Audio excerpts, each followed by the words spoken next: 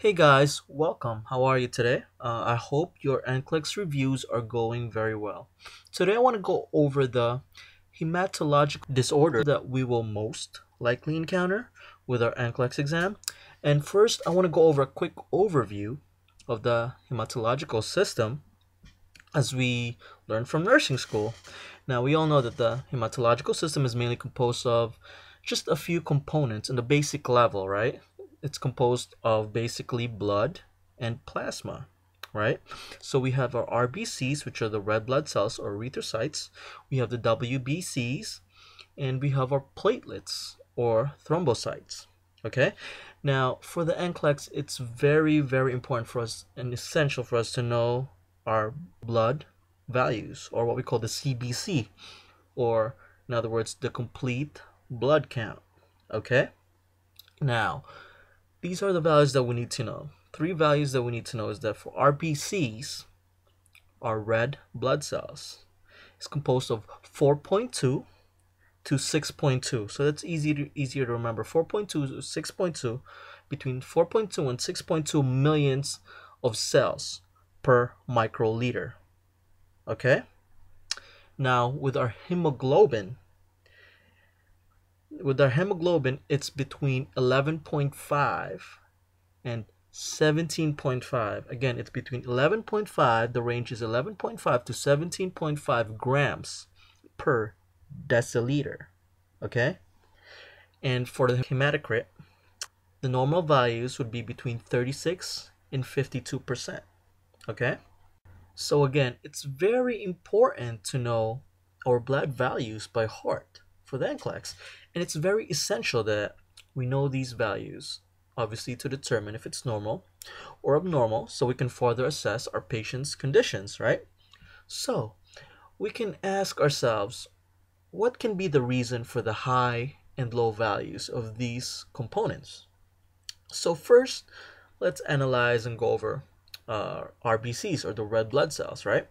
Now, if we have a patient with cancer or polycythemia vera, which is, as we all know, a bone marrow disease that basically leads to an abnormal increase in the number of blood cells, primarily the red blood cells of our patient, then the values of our patient's red blood cells will obviously increase, right? Now, on the opposite side, we can ask ourselves, what conditions do we think tends to bring the red blood cell to be lower than normal? Obviously, anemia comes to mind, right?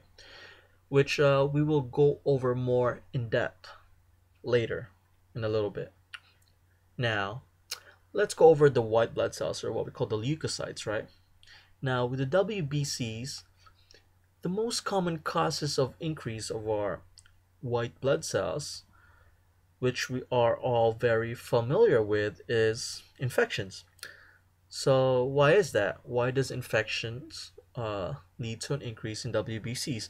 Well, as we all know, our WBC, or what we call leukocytes, is a vital part of the immune system that basically helps our bodies fight off infection. So basically, during an infection, our body physiologically will circulate more and make more WBC in the blood, and basically transport those WBCs into the area in which the infection has developed.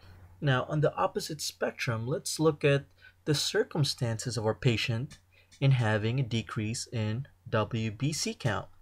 Now, there are various autoimmune disorders such as lupus, which comes into mind, which is a disease of the immune system that leads to long-term or chronic inflammation that can destroy the white blood cells, or basically decrease our WBCs.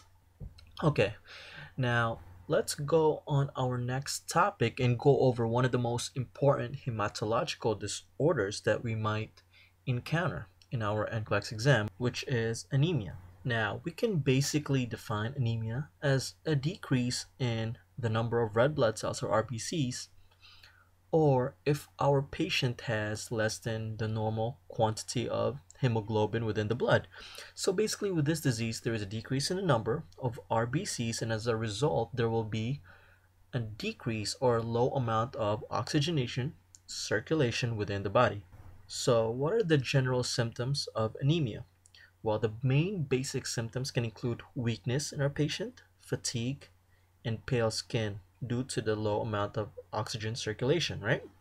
Now, as we also knew and remembered from nursing school, there are several types of anemia, such as sickle cell anemia, there's the pernicious anemia, there's aplastic anemia, and we also have the iron deficiency anemia. Now, I will go over a couple of the types within this review, okay? Now, first, let's go ahead and look at sickle cell anemia. Now, with sickle cell anemia, as we all know, it's an autosomal recessive genetic disorder. Now, what this basically means is that two copies of an abnormal gene must be present in order for the disease or trait to develop, right?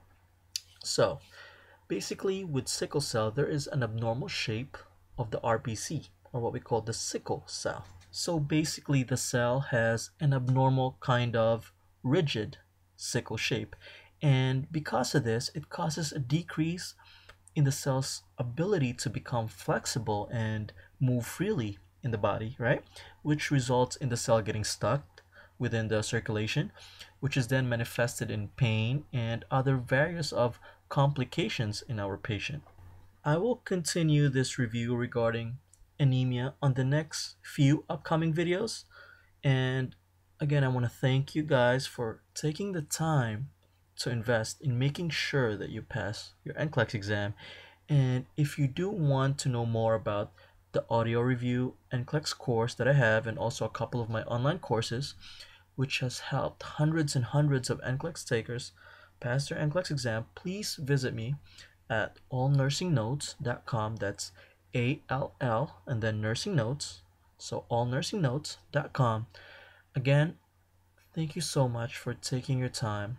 Good luck and God bless. Thank you.